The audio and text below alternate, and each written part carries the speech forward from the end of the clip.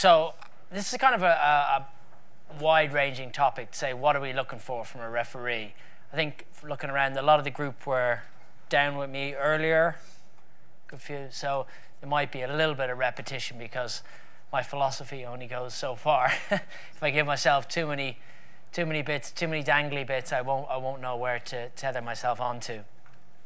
So looking at what I'm doing with the group of high-end elite performance referees, these are involved in elite performance. Always one of those kind of not bit jarring term, elite performance.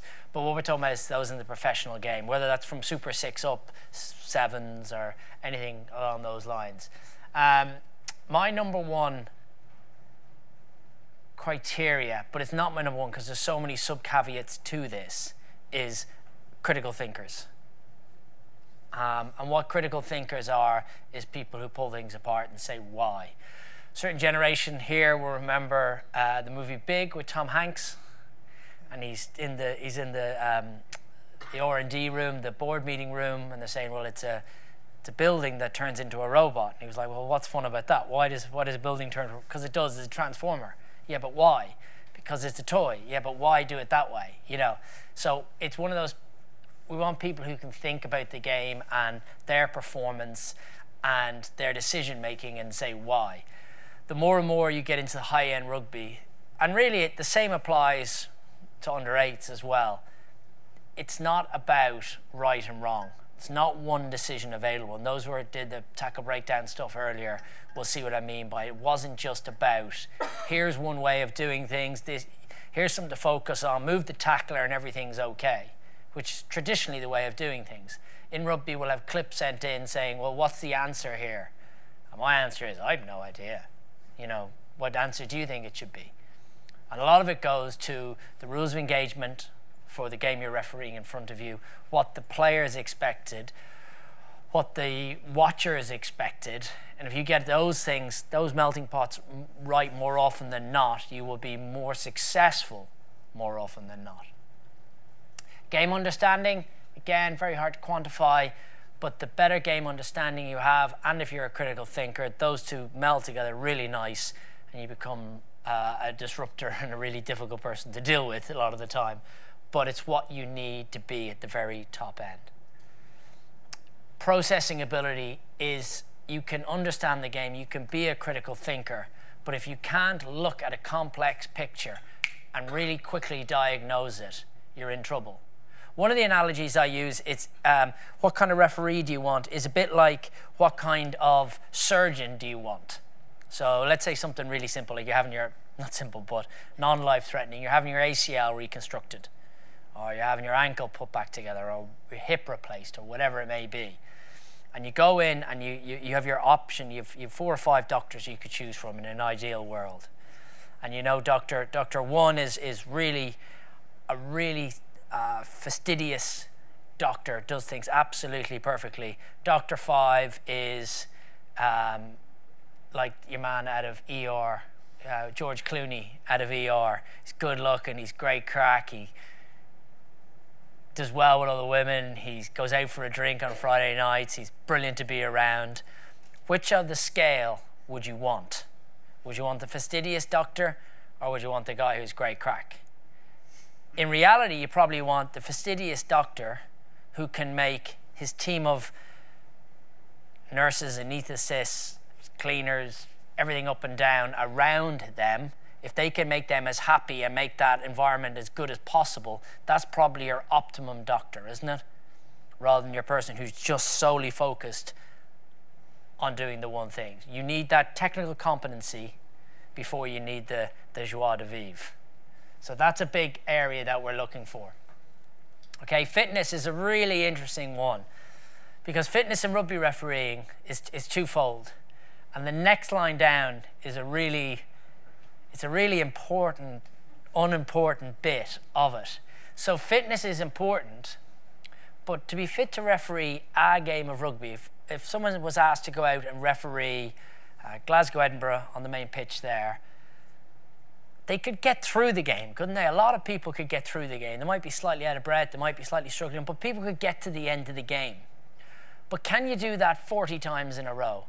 And can you do all the training you need to do in the week on top of that? And can you do that for 12 years without getting injured?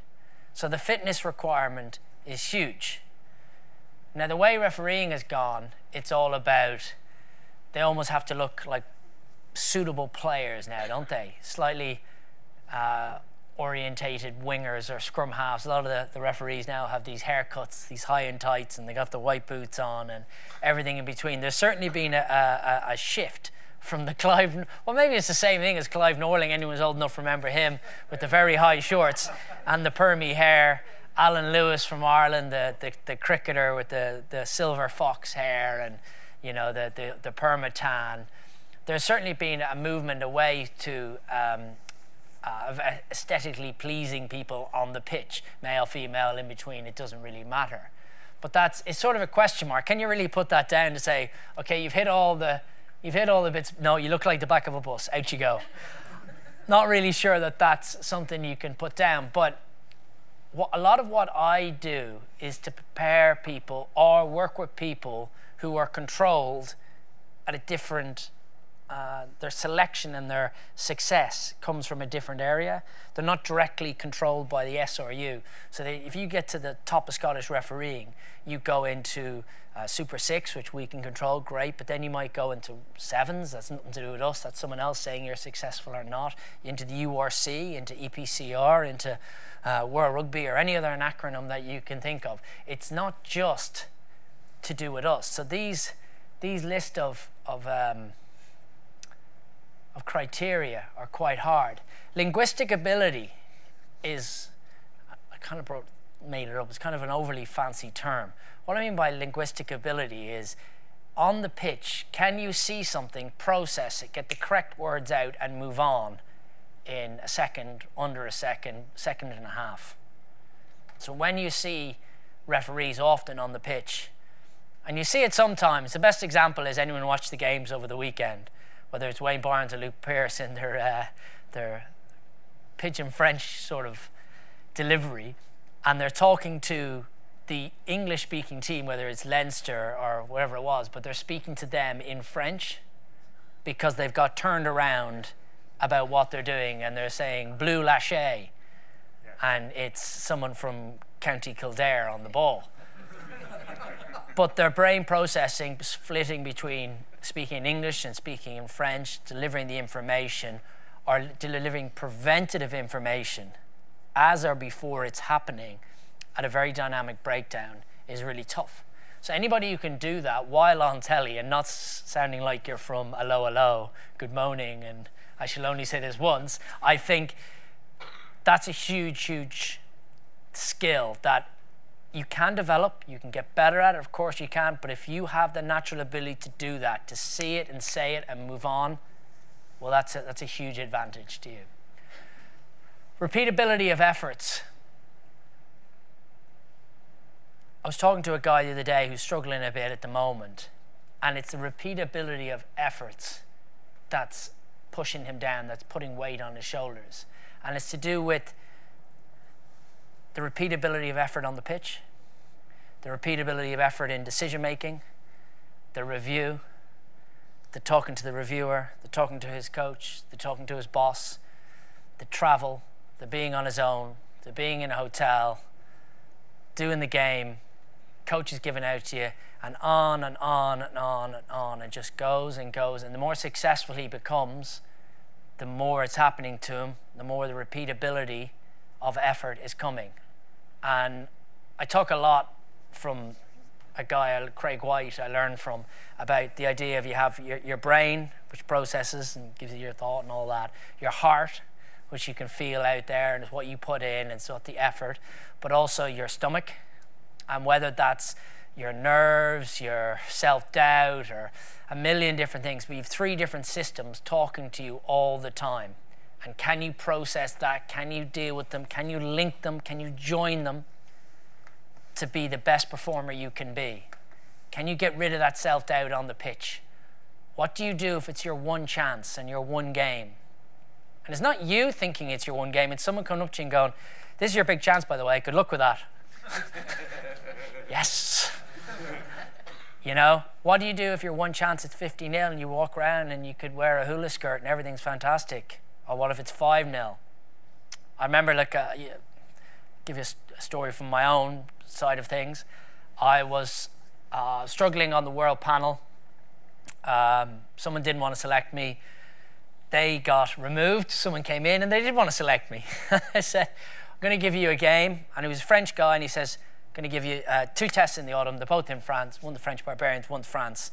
And I'm going to get you to the World Cup, and everything's going to be great. And I was like, oh, that's brilliant. Thank you. Merci beaucoup. Someone then got hurt, and he says, JP, I need one more game out of you.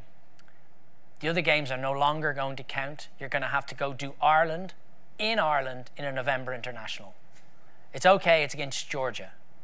But are you willing to go referee Ireland in Ireland as a trial game to go to the World Cup? I went, well, since you put it like that, there's no pressure at all. So I went and did the game. And it was halftime came, Ireland, Georgia, and it was 9-3 to Georgia at halftime. Got out my diary, crossed off September, October, when I'm free that month. I didn't want to go for a beer. But it was that idea of, is this game, and I haven't done anything wrong, but the fact is 9-3, and even all you reacted, well, you're not going to go to the World Cup if that's the score. If it was 59-3 at halftime, you would have gone, well, you're going to the World Cup. And it's putting those, and I remember only that I was able to laugh about it at halftime and giggle about, I very much have gallows humor, and giggle about the situation. That kind of allowed me to kick on in the second half and do what need to be and make sure that Gordon Darcy is a guy I grew up playing with. I played with Gordon for about 10 or 12 years, and 2 minutes into the second half, Gordon was captain for the day, and was he going to the World Cup, or was his career finished? He was 36 at the time, and he got the ball on the outside, and I ran beside him, and I'm like, this is going to be awesome. I'm going to run over the line with Gordon, my childhood friend. I'm going to get a picture. Mom's in the background. It's going to be fantastic. And as I run, Gordon was just stuck with a fridge on his back, and 4 Georgians came and smashed him. And I was like, well, one of us is going to the World Cup, Gordon, and it doesn't look like you anymore. So we all have those moments. And I remember talking to him afterwards. I was like, what happened there? And he goes, well, I just lost my World Cup spot. And he knew it as much as anything. It was just, it had gone one game too far. Gary Neville talks about hauling himself off at half-time at West Brom when he just found out someone ran past him, and he was like, I can't do this anymore, and he retired the next week. It's famous Gary Neville, if you ever watch those Sky Sports shorts. So there's a lot that goes into elite performances, a million layers behind each one of these things as well. It's just an overview. Okay. Critical thinkers. Okay, I could have written up 200 slides on this, but nobody wants that, not even me. Okay, you think refereeing is the opposite of that top line, don't we? The whole point is to get stuff right, isn't it? But if everything has shades of grey in it, refereeing, unless it's blowing for offside, there's very few bits that are absolutely right or absolutely wrong, isn't it? So you'll give a rolling away, you give a hands off, you give prop, this prop, that prop. There's very few definites. Objectively right or subjectively right. Subjectively is what we go. So then it becomes about what to blow and then when to blow it. So that's really tricky, isn't it? How can you coach someone totally subjectively? How can I go to people, this is what I want you to do, but it's subjective. What if the next guy, you're in charge of some acronym somewhere, what are you, we got WR, SSSF4, we got EPC or WRC, and all these people, pieces of the pie, all have their view of the game. And I'm not linked with all these people, and yet I'm trying to put you in a position what to blow, when to blow. Okay?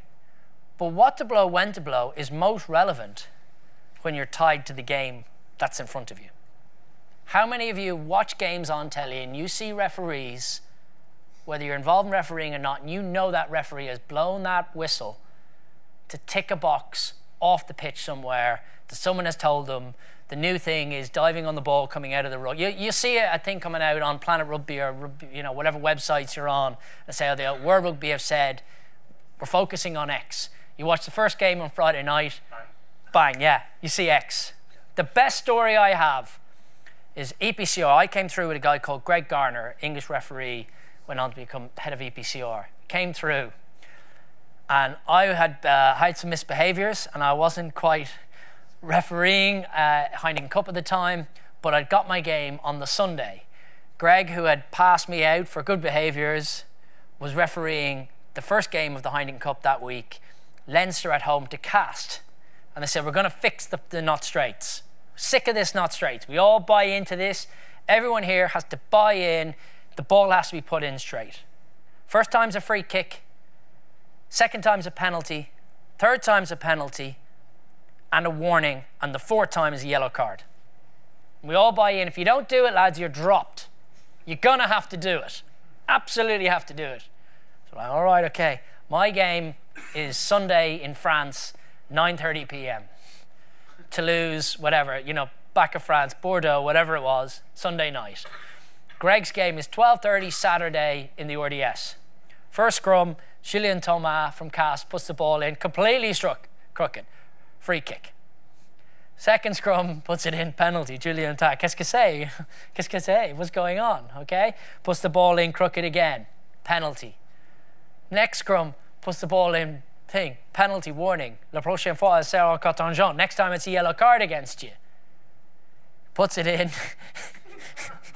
Doesn't quite hook it. Yellow card. Julien Thomas walking off going, what the fuck? Dan, like, what's going on? So off he goes. Greg gets a note 3 o'clock from the referee manager. Well, I didn't mean do it like that. So in my game, I was letting them roll the ball all the way back to the number 8. So when you're trying to do these tick boxes, more often than not, the people who want you to tick the box won't support you. Objective, not subjective. Referee that game in front of you. Next one, I love this term because I can talk about this one for hours on end.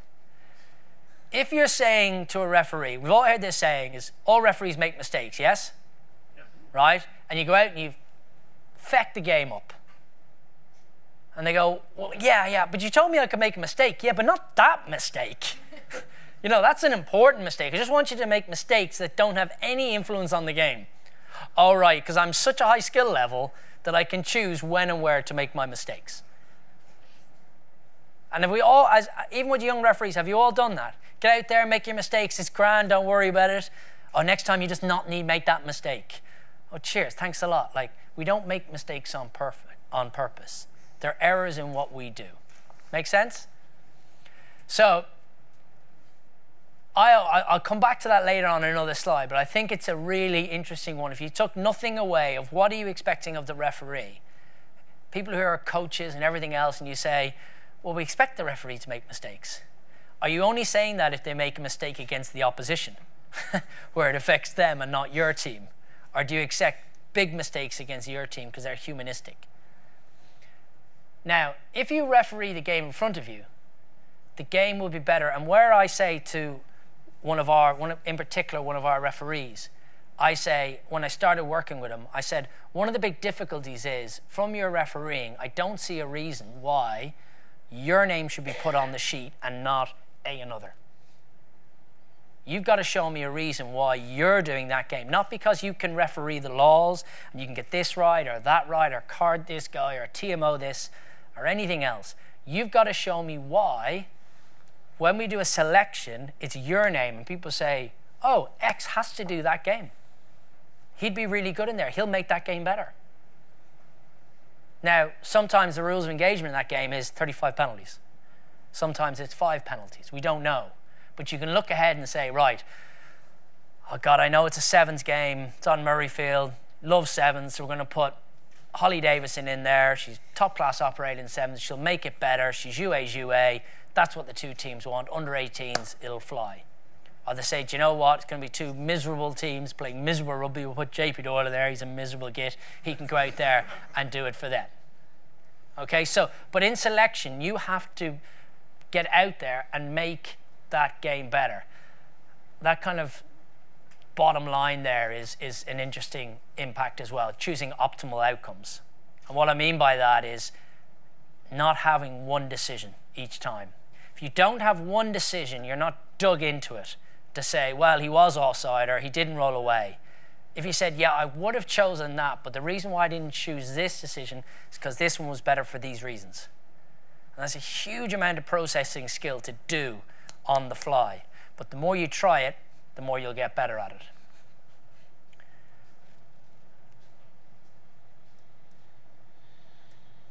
Okay?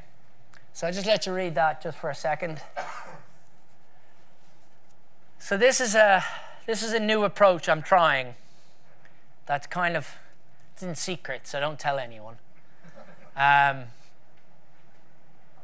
traditionally, refereeing, anyone who's involved with refereeing knows it's about, you know, write down, oh, you missed this, and you missed that, and this is a non-decision, and this is an error. What we don't do enough of is stacking. So if we look at, well, what's a good decision? When did you go well? What part of the game did you help? Did you add value to? If you can multiply those consistently and constantly, and if you know what they are and you try to repeat them, rather than, I didn't know whether to put it down as, maybe I didn't put it in, as, is it tax avoidance or tax evasion? There we go, down the bottom. To avoid or evade mistakes. If you're worried about making mistakes, oh, I better make sure I was pulled up on offsides last time, so I'm just going to make sure anything 50-50, I'm not going to take the chance and I'm going to blow a penalty there.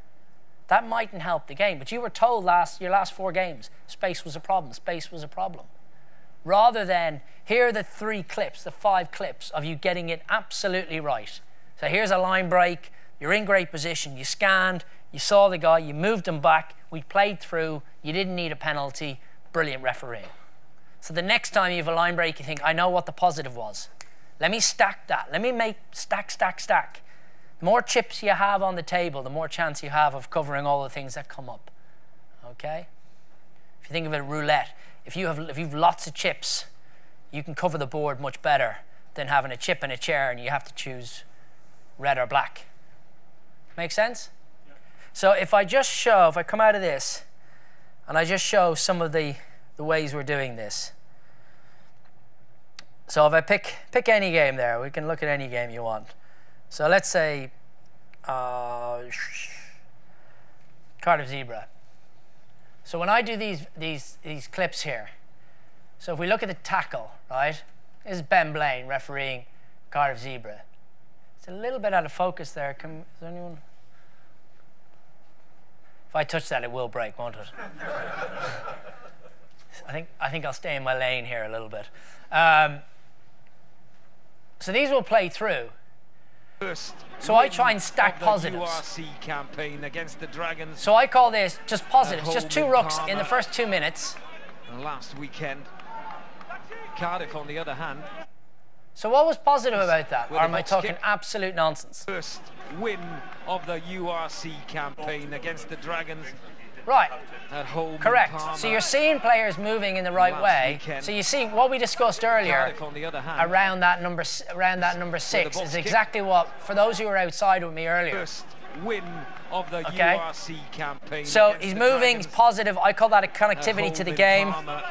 So he's finding the ball, he's seeing the 6, he's processing it, and his delivery is, I don't need to speak here. It's not necessary. I think he's taken that. Great floating take, but Liam Belcher's won the turnover. Another one is the holding here. And the reason why it's positive is nothing to do with the decision being right. What is he trying to do? What was his connection? Got his mitts right on. It was an optimal outcome, right? Let's see if anyone can. It's pretty high-end sort of stuff. But if you just watch Ben, great floating take, but there was a hesitancy, wasn't there? Yeah. If he played the ball away, he was going to let him away with it. Right. So do you see why it goes down as a positive? What was his brain thinking? Kind of keep this game going. Yeah, yeah. Do we have a turnover opportunity? You know, and then he said, no, there's not. He also, his feet were moving, which means it's a really easy, as I see it, easy processing for him. Because if he's finding it difficult, what do your feet do? They get in cement, don't they? Generally, they get in cement when we're asked to do lots of different things. There's a learning scale, isn't there? That we go cognitive, associative, autonomous. Okay, and every time we have to rethink about stuff, it goes back to cognitive. And we're like, oh, how do I do that? How do I juggle? You know, when we drop a ball in juggling, oh, how do I juggle again? We get worse at juggling. Then we get into our flow. Then it becomes autonomous, and we don't have to worry about it. We can just juggle. Okay, good example there. So what we're trying to do with Ben here is we're trying to constantly reinforce the good stuff he's doing. Use it! They're going to go for a second nudge, told to use it. Ratty picks. Priestland to Cabango into traffic. Cronje with a tackle. Down your feet.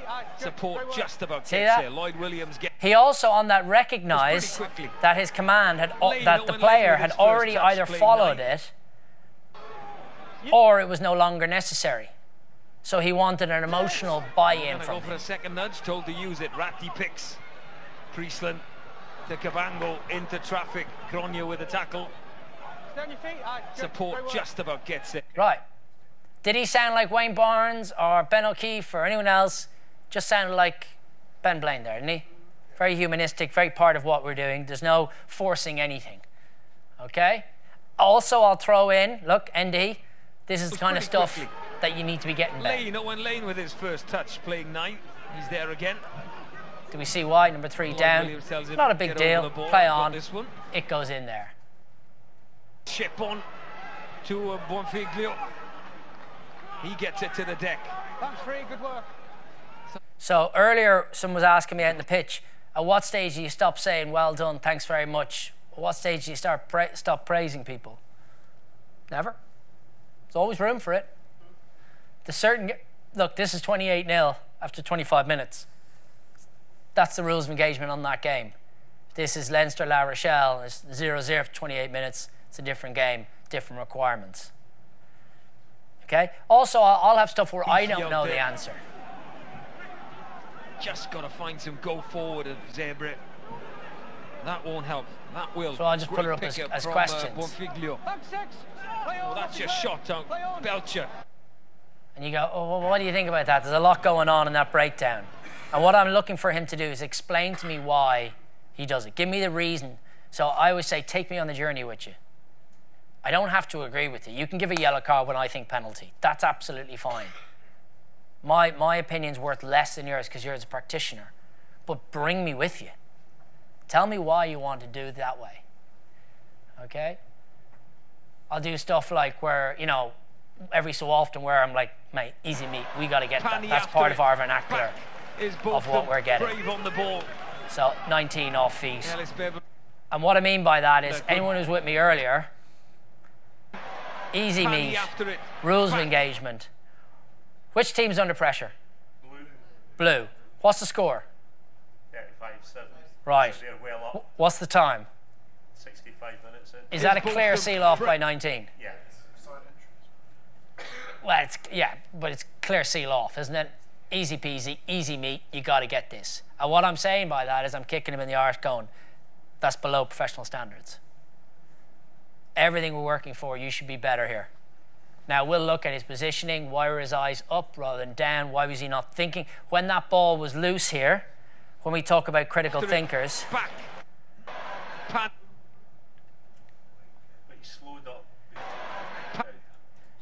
before he got into an optimal position. Yes. But what should you be thinking here? Yes. Yes. You got to be thinking ahead. Okay? Chess, not checkers. Chess, not checkers, yeah? We don't follow the script, we think ahead. Now, the fact he played ahead, did any of you see it first time really? Did half the group miss the 19 off feet? Most people missed it. Once I pointed it out, wasn't it obvious? But if he'd just blown one there immediately and you would have waited for the explanation of the penalty, you would have gone, you wouldn't have questioned when the whistle went. Correct? I'll show you a really good example of that. It's with Ben again. In that instance, with that scoreline and nobody competing for the ball, is that Ben's reason for not giving it? Yeah, it was just a bit lazy in mind. You know, I'm like, no, man, it's a 2-hour job. You're paid for 2 hours. You know, it's like you know, you take off from Edinburgh or London Heathrow, and the pilot can't be arsed to land it in New York. I got you most of the way there. Is that not good enough? No, it's not. Please land the plane. So this is a good example. Score, time, place. This is the best example of where we got to get this guy at the very, very top end, the next level of thinking. Okay?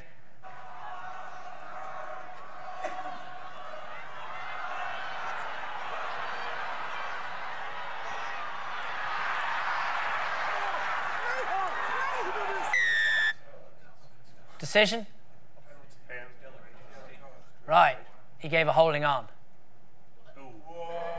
There you go. And he's not wrong. He's not wrong. He actually is right and you're all wrong. However, what did I say? Rules of engagement. What do people expect? What do you need to do? So my pimpy gets the ball here. Right, my pimpy down the wing. Look at the score, look at the time, look at the place. The rules of engagement for what you're doing there. Now, what Ben gave was a double roll by the attacking player. He's 100% correct, isn't he? He's 100% wrong, isn't he? This is my point. But he was presenting the ball, though. But he rolled over to stop the jacklet. The reason why 20 ended up off his feet is because there's a double roll. Last week on the similar thing. That was momentum when he was placing it, and there was no jackler. Like no.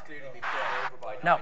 No, because he's stopped now, and there's two jacklers. He's facing the Ulster try line, and he decides to turn to face his line. However, you all are rugby people here, yes? Put your hand up if you thought that was a penalty to Ulster before I outlined the rollover. To Ulster? Against Ulster. No, who thought it was a penalty to Ulster? Okay, one person out of, let's say, 40, 50. Okay, so you're a 2%er. Right? Now that I pointed it out, you all went, oh, I can do this with every single clip there's ever been. I can bamboozle you with science. You know when Rachel from Friends has her hair Pantene, now comes the science bit, you know, in the Pantene ad, and they tell you how the serum works and all that BS. I can do that all day, every day. Rugby people watching this, what's the decision? What was your visceral? What was your visceral stomach? Boom. What did you think? Penalty yellow card. I thought it was just a side entry again before the... Okay, yeah, fine. That's yeah. But you thought, boom, get rid of him. Boom, get rid of him. I was at home, having the most beautiful glass of Rioja, watching this game. Then I had to throw the kid out the window, kick the dog. I had to, I never get emotional watching games, but Ben was brilliant for 70 minutes. And then my technical term here is he boo-booed, okay? You know, daddy yucky. That's, you know, as my son would say to me. Right? The only reason I knew, John Cooney's an old friend of mine, and I know how difficult he is. He's as narcissistic as I am. And when I saw, I was like, why is John happy? I hadn't seen it yet. I was like, John, why are you so happy? Oh, no. Also knew from his body language and his delivery that he knew he was wrong.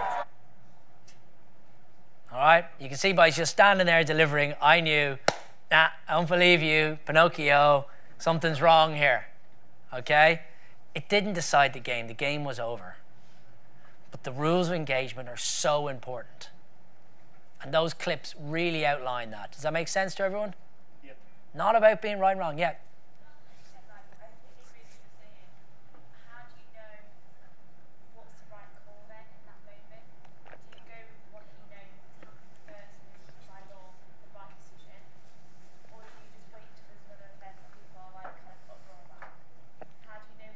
Yeah, wait till everyone's screaming and then blow your whistle.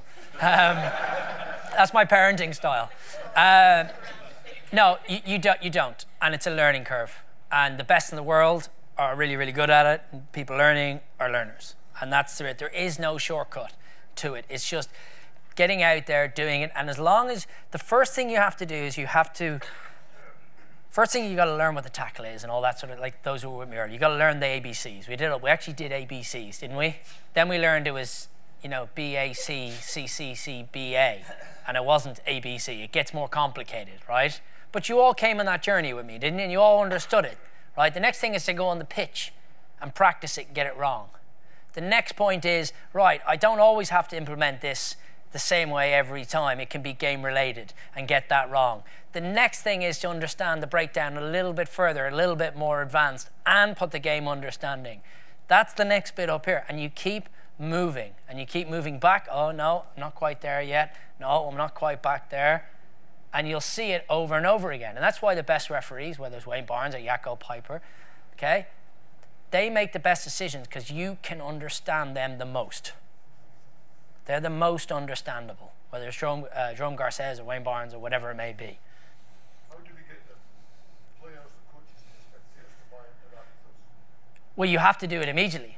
So you have to pick. That's the elite skill. That's the critical thinkers. That's the linguistic challenge. That's the seeing it, making it happen. That's why it's elite thinking. That's why the fitness can play no part in your game. You have to be, look how fit Ben is out there. That could be no part of your performance. It's just part of you. And the repeatability to do it over and over again. I just think on that as well, just that point about how do we get coaches, players, and people on board with it. I think if we're making decisions based on what's right for the game, the coaches and players and everybody will just see that as the decision as it always was, but they'll understand it better. Yeah. The most. Sometimes when we blow our whistle and go technically correct, they'll go, I hate that decision. Yeah.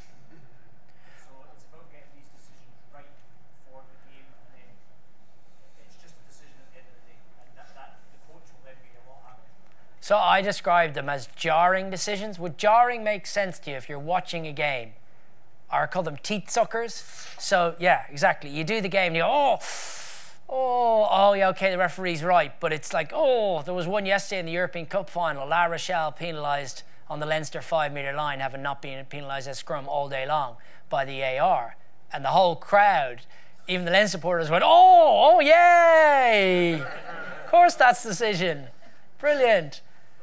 Sorry, can I just ask, to pick up Craig's point, as working with some of the club, they are looking for consistency. Yeah. Because they will take a Tuesday to Thursday night with Coach Roger.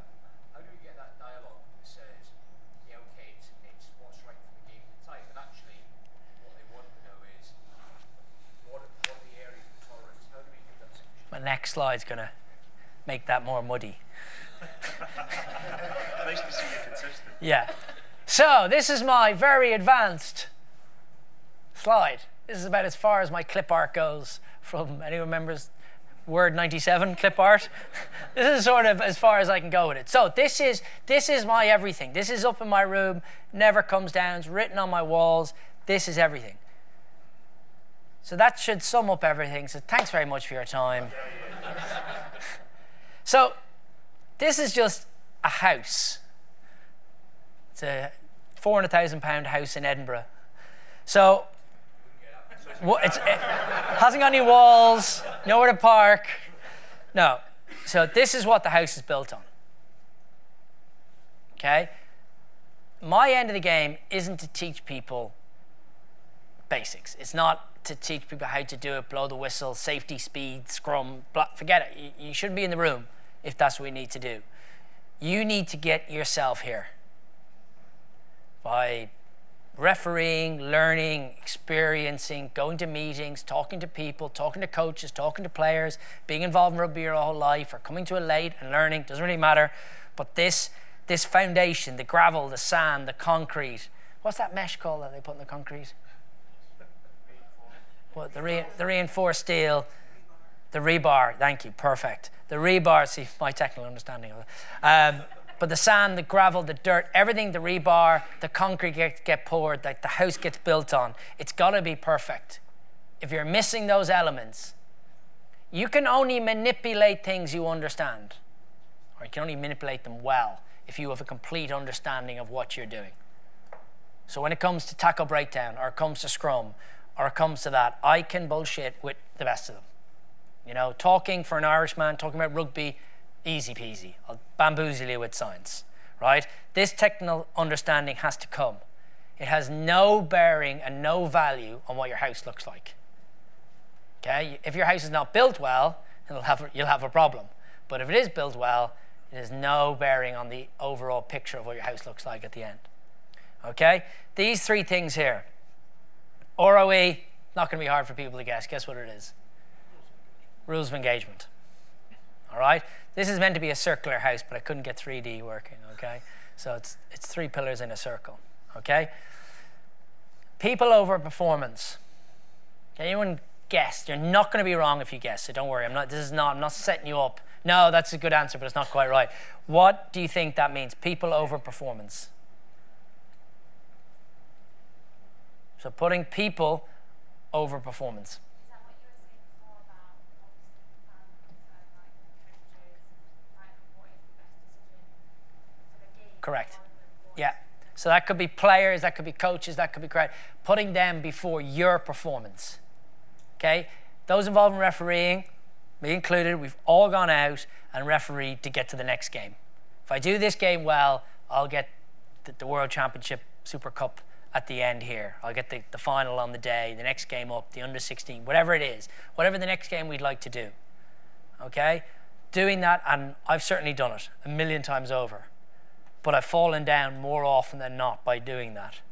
If you put the people, whether that's the players, the coaches, spectators, the parents, all of that in front of the need for you to have a successful performance, you are far, far, far, far stronger. And that's the position I coach from. As you can see on the clips with Ben, the sort of area that we're looking at, you know, how do we deliver that? How do we deliver stuff that's relevant more than right?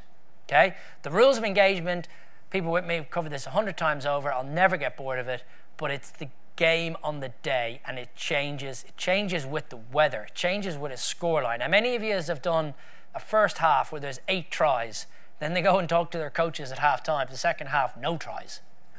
You know, what was the only change? The coach is saying, we got to start making tackles. We got to start, you know, playing down their end. We can't let, you know, you both scored 4 tries. Now you both scored none. The only impact is the coaches changing what you're doing. So the rules of engagement, they can change very quickly. They can change quite literally with the weather. If you have a beautiful dry day and all of a sudden sunny hail showers come and the ball's like a bar of soap, it becomes very difficult, doesn't it? So the type of game changes. Okay, the scoreline. It might be a jouet game and all of a sudden it's the last 10 minutes and it's a 3-point game and everything changes and you have to just referee it more. Those who watched the European Cup final yesterday saw Wayne Barnes go from flowery all day to the last 20 minutes. It had to be refereed. And the rules of engagement was, Barnesy, no one's interested in hearing from you, just referee the game. Leinster offside penalty, Leinster offside penalty, bin them, whatever it may be. Make sense for anyone who saw that? Yeah. The rules of engagement changed in that game. Okay? Adding value. Goes to that saying earlier, why is your name on the sheet and not another person? Now, it doesn't mean elite level or anything else like that. It's just, why do we want you on this game and not someone else? It's because you're there to make it better. Maybe only by the tiniest margin, maybe something they'll never notice. But it'll just make it that little bit better for them. So where did Ben add value on some of those breakdowns? By saying nothing. Other breakdowns, thanks very much, well done. No, you didn't do anything there, great. Where do we pull them up on not adding value? Didn't read the score, time, place, location, 50 metres down the pitch, Matt Pimpy, crowd going mad, wonderful rugby. Oh God, we've gone the wrong way. The balloon just deflated, didn't it? Just went, all the air went out. So you're selected on like more your personality style rather than just being like you're on equal par in terms of your knowledge of being a good referee. You're more selected on your personality style and how you referee the game rather than.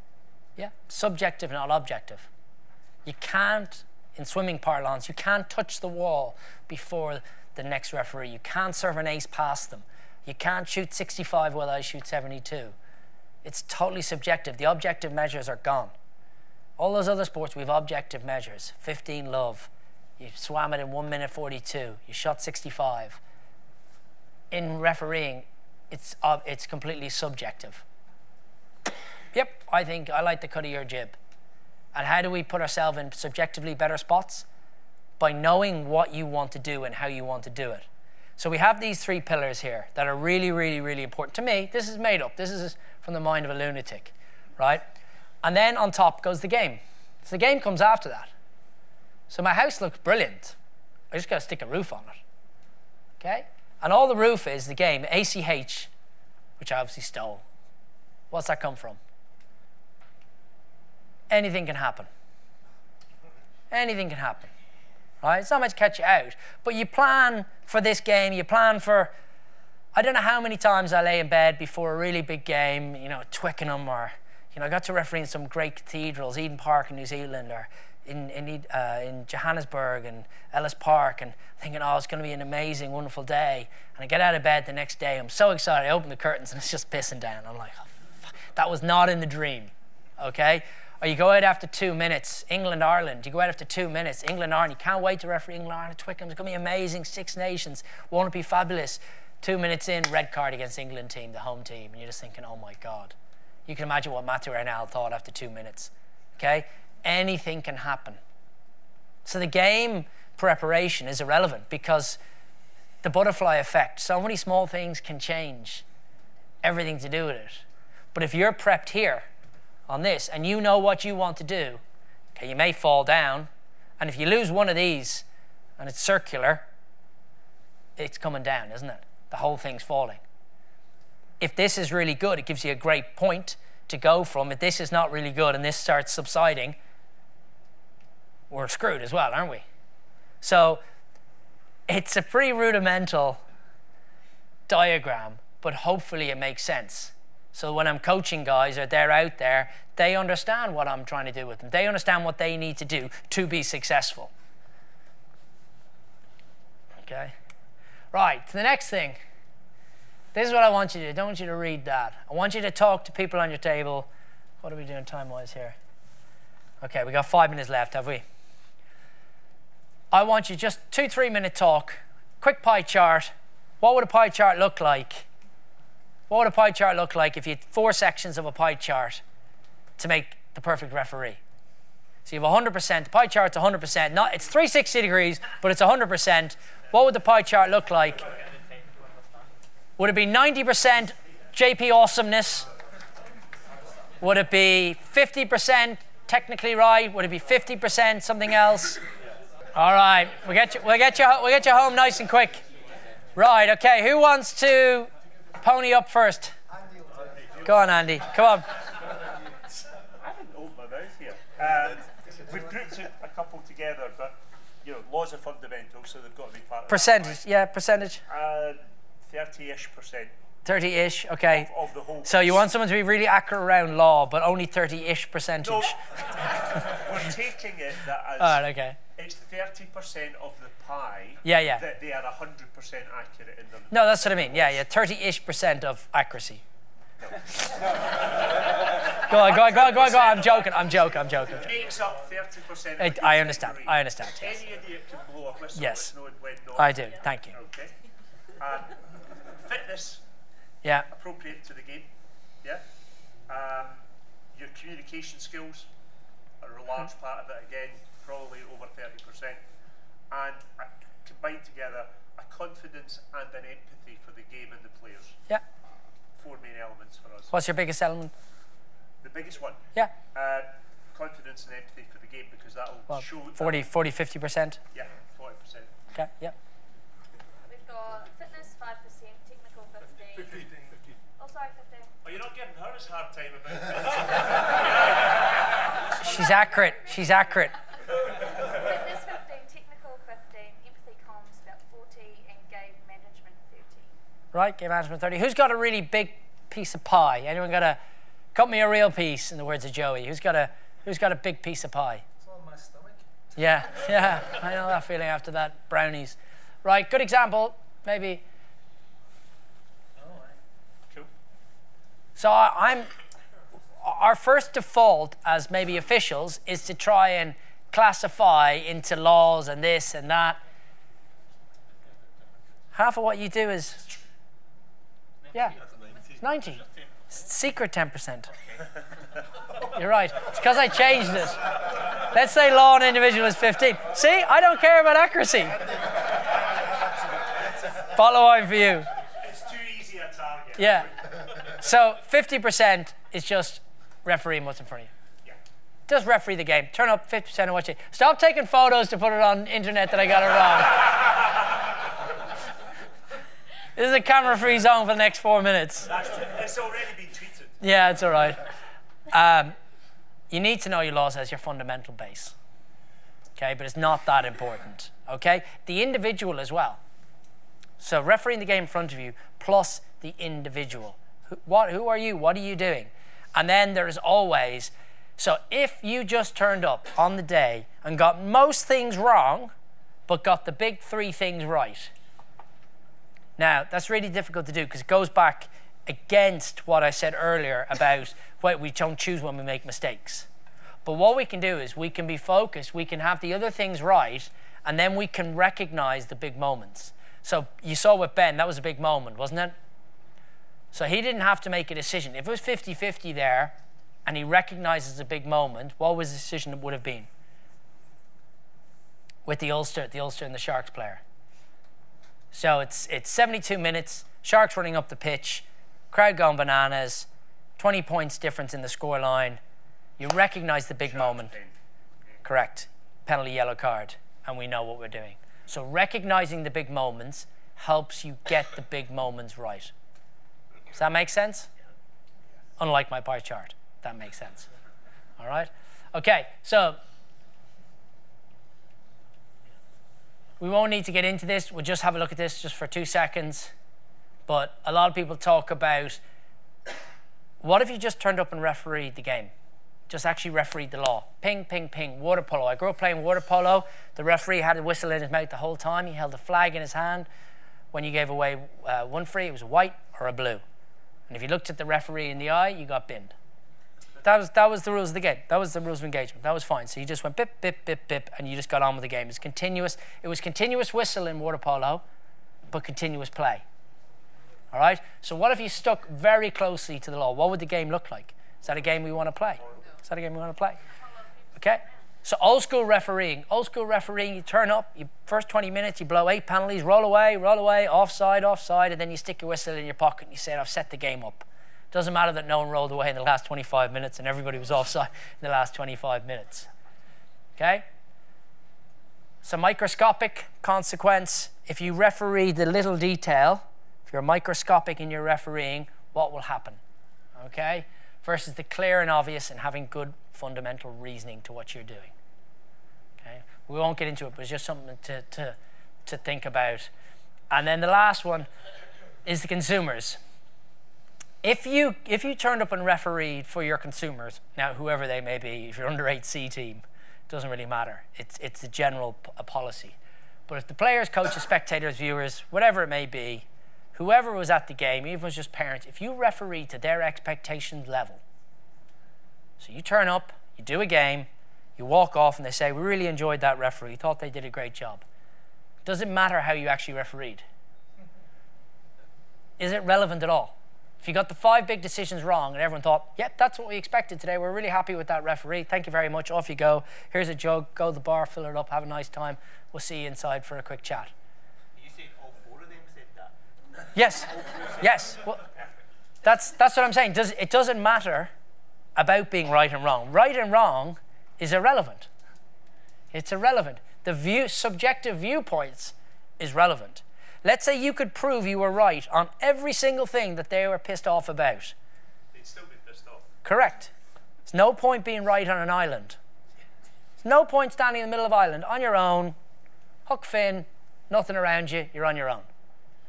But does that not mean we should be changing the laws and making it so that it's easier for people to play and to referee? And to Well, they keep trying to, that's what they keep trying to do. That's their intention, but they're just not very good at doing that. Like if you don't, it's all political. If there's no rules, we've had that before. What do you have? You have mob football. Mob football is what it came from. It's what all these invasion games came from. Moving a ball from one town to another town across lakes and hills and everything else. And everyone in the town, 500 people play. And you still see footage of that in France where they do it, or Ireland, or Gloucester or Cardiff on a Friday night. They still do it with a goat. Yeah, you see with a goat. You see, so mob football is what all this came from. Invasion games all came from the idea. Rugby is an invasion game. You take a ball from one territory into another. The reason why it's called a goal in soccer is because the objective of the game is to put the ball in the net. That's the goal. The goal of rugby is to score a try, to try and convert the points. That's where the evolution of it came from. So if you could keep people happy, would it matter if you got everything wrong? And I'll just leave you with that thought, just to change things around. All right? Hope you enjoyed it. Sorry for running on a bit long.